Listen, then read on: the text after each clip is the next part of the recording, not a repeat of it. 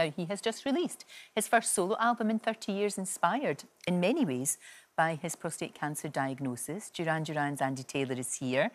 And it all it's all happening, it all follows a reunion earlier this year with his former bandmates.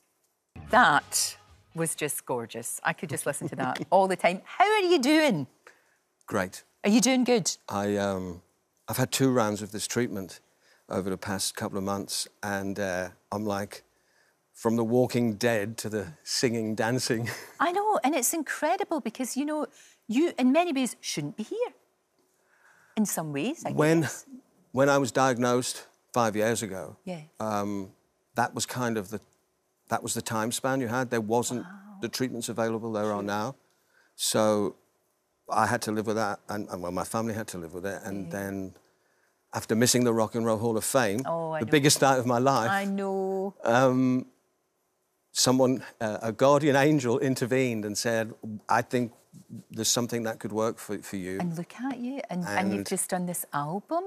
I finished the album on a high, as opposed to thinking it might be my last solo album. Whereas it's not, it's just the start, because you're going to do another one, and already doing incredibly well. It is Radio 2's album of the week. Radio 2 album, last Thursday, I got a message saying, you've been chosen as Radio 2 album of the week next week. And I'm like, hold on, prank.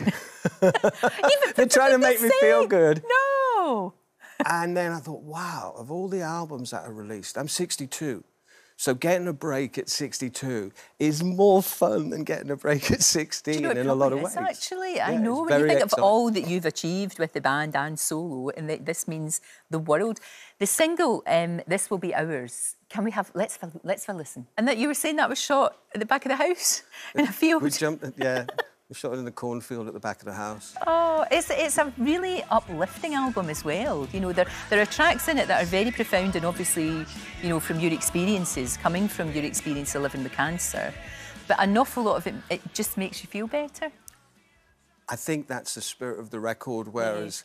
But I've been working, and I mean, music's the greatest therapy you can have when you're in the doldrums. So I've always been working on it. The creative mind doesn't shut down. But when I got the news that there was a treatment and I could move forward, the album kind of went from a darker album to a more uplifting album. And that's actually a journalist friend of mine. He says, I can hear the spirit of you, maybe the younger spirit of you in you. And I said, well, it's kind of the nearest thing to being born again. Yes. I said, I'm in this little kind of dreamy space of, have I really got past this? Am I really able to, you know, to do this? Yeah, I would say that it's optimistic.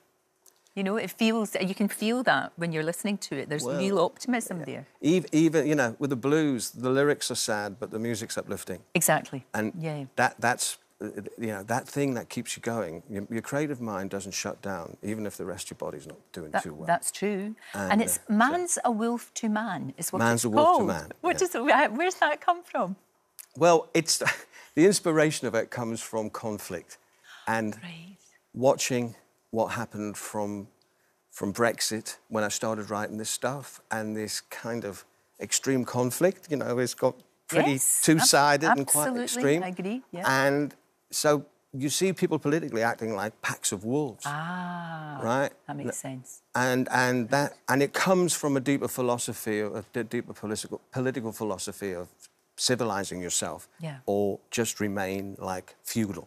And we've gone to being feudal and wolf-like. And throwing rocks at each other and not listening to each other. That's the thing, isn't it? We don't listen to each other. Those videos aren't made up of all the violence on the streets and stuff. No, they're real.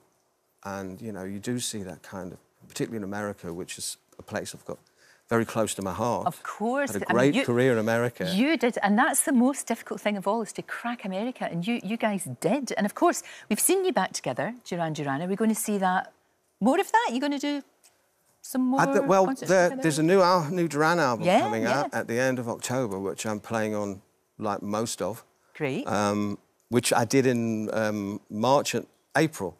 Simon came over to my place when I was on the up, but I hadn't started any treatment. But and I did it in about 2 days. I cursed myself out if it takes me more than 3 days to record an album playing guitar. Right, I should know better at my age. But it was funny because, you know, you put the tracks up, it's like, where we're going to go, and within minutes, just locked in. Yeah. It's like, and so that comes out at the end of October. So technically, I've got 2 records coming out. I know, it's amazing, isn't it? It is incredible. It is. I mean, I have to laugh about it because you just don't know. You know, I always say in our business, you never know what's going to happen today. Yeah. You never know what song you're going to write, what's going to happen, how people are going to react. But on this level, you know, the unexpected has been spectacular. It has, and you have absolutely seized the day and made the most of a really, really hard situation, a really tough situation. And you know what? Every time you talk about prostate cancer and you say, get checked, it saves lives as well.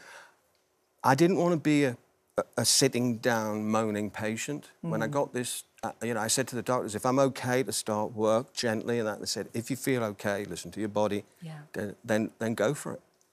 And it's enabled me to talk about my experience because I didn't know about this treatment. I thought I was clued up, and I didn't know about it until December. So I figured no one knows about it. And that's what I've come to find out.